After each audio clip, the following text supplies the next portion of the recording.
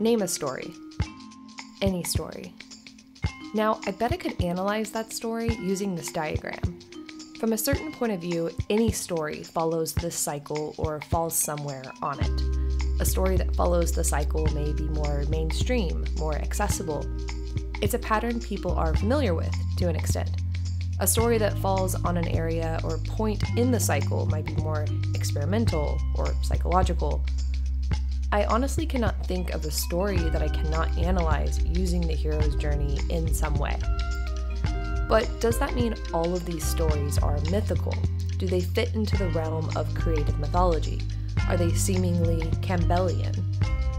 In this video, I will discuss the differences between a story that fits the hero's journey model versus a story that is mythical. Mythology, I think of as the homeland of the muses, the inspirers of art, the inspirers of poetry. And to see life as a poem and yourself participating in a poem is what the myth does for you. What do you mean a poem? I mean a vocabulary in the form not of words, but of acts and adventures, which is connotative, which connotes something transcendent of the action here, and which yet informs the whole thing, so that you always feel in accord with the universal being. I think that a lot of fandom discussion about Campbell, especially in the Star Wars fandom, gets stuck in this idea that the hero's journey is a template and nothing more. Really? Wow, it must be really strong Oh, of I've you. never found any... Ow! But Campbell was studying mythology and finding parallels between stories. The idea of the monomyth was a small but significant contribution to the realm of storytelling compared to everything else that he contributed. What he was trying to teach and inspire was just so much more than that. In fact, the term hero's journey is nowhere in The Hero with a Thousand Faces. That phrasing was first used in the 1987 documentary about Campbell titled The Hero's Journey: The World of Joseph Campbell.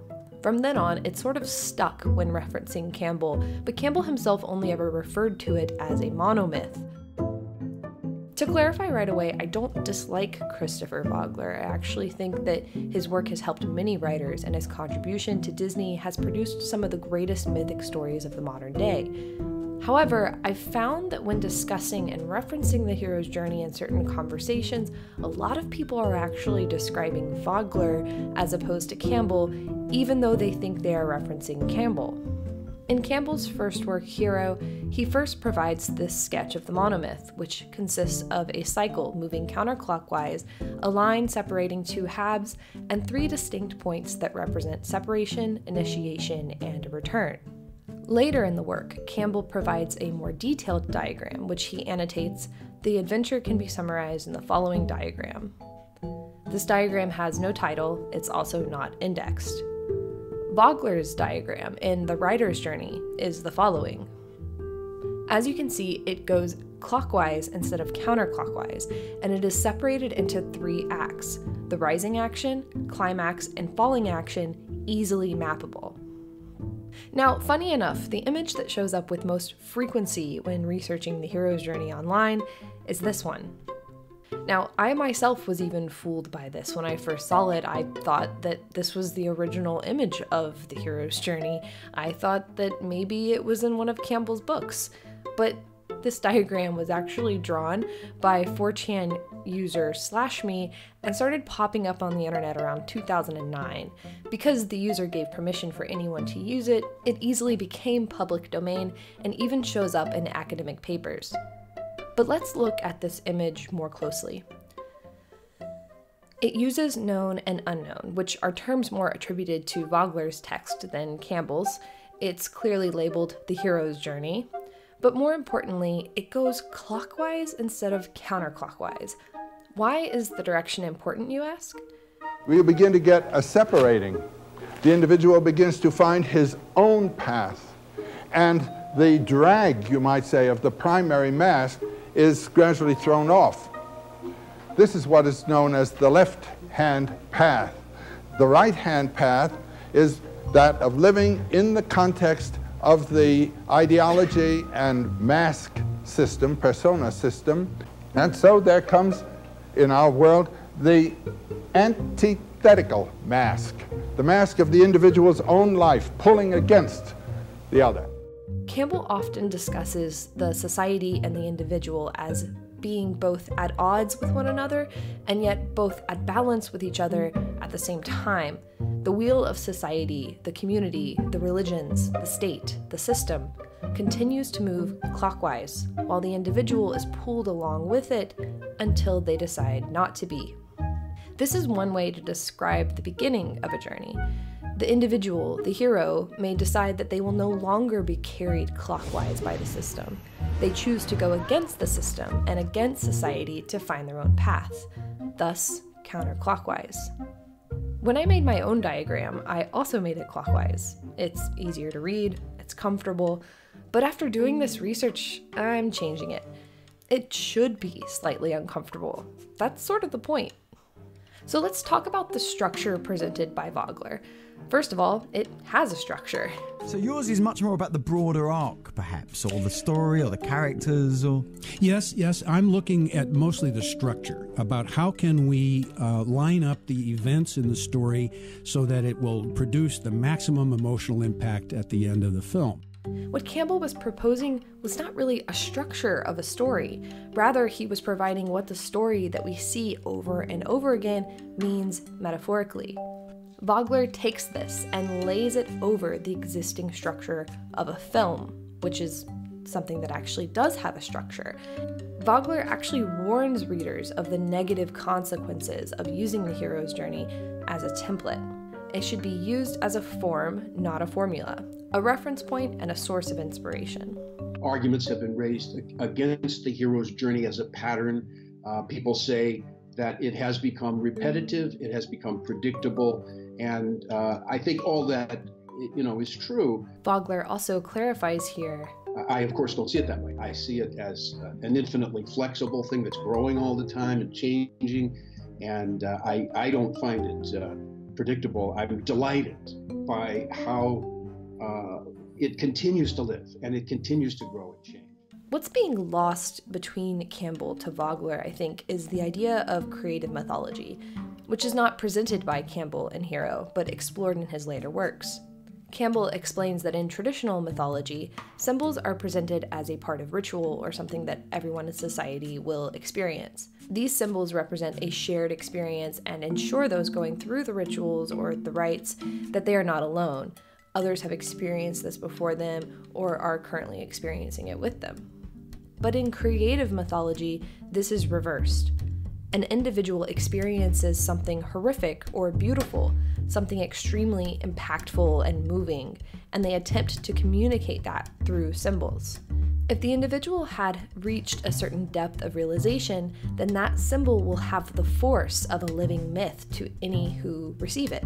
In other words, you can sort of create your own mythology if you have reached a depth of understanding and realization of whatever it is you want to communicate through symbols. My new theory is that it's an incredibly dense gravitational field that's gaining consciousness and is now deliberately f***ing with us.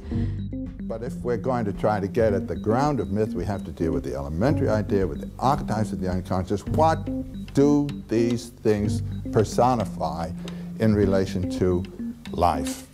And what they personify is something that is living and vivid in each of us all the time. Stories are symbols, and stories do this all the time. Artistic animation that is not technically correct, but is romantically correct. And that's the way myth works. Myth is opening to you the total humanity of yourself, and it evokes energies and it brings them into play. Some of these energies have been repressed and are consequently frightening for you. So this is a big part of what makes a story mythical. It speaks to the subconscious, and the people who receive the story tend to pull similar ideas from it. This is something I've brought up before. Symbolism with no meaning or no consensus over what it means is just gibberish. Additionally, a metaphor of a metaphor is also just gibberish, especially if you have to explain it. stories that aren't mythical aren't bad. A lot of stories rely on being open to interpretation, and that can be very exciting, even fulfilling. And there are stories that can be perceived as being open to interpretation, but have a general consensus on how they are perceived, and therefore can be seen as mythical. It's all in the reception. Because myth is alive, what speaks to audiences changes and evolves. I would say that Vogler has actually brought great mythic insight to Disney during his time as a consultant. I wish I had more information on what he has influenced. Yeah, I had a little story about that opening sequence, the Circle of Life sequence. They had fully animated that by the time I got there, but my reaction to it was there's something missing. And the missing thing was when Rafiki, who's the kind of the mentor of the story, the kind of magical guy, when he holds up the baby Simba and he shows everybody, I said, wouldn't it be cool if those big clouds up there suddenly opened up and a shaft of light came down and lit up the baby? And that makes the little button on the scene. The overarching problem here is not Vogler at all. It's that Campbell is so difficult to read that people would rather read Vogler, myself included. But it's weird once you do start to understand Campbell, when it all sort of clicks into place and begins to affect your life. Vogler's work doesn't really have that effect. It does on story, it does on writing, but Campbell's work transcends that. It's about transcendence, after all. I do think maybe Vogler could do with more of this one question in his work, and I'm sure he asks this all the time when he consults. But what does it mean? What does this mean? What does this mean? What does this mean? If I have to ask, then it's not working. When the mythology is alive, you don't have to tell anybody what it means. It's like looking at a picture that's really talking to you. It gets to you. The myth must work like a picture. And it can be explicated, yes, if you've already got it, interpreted, amplified, and so forth. But it must work.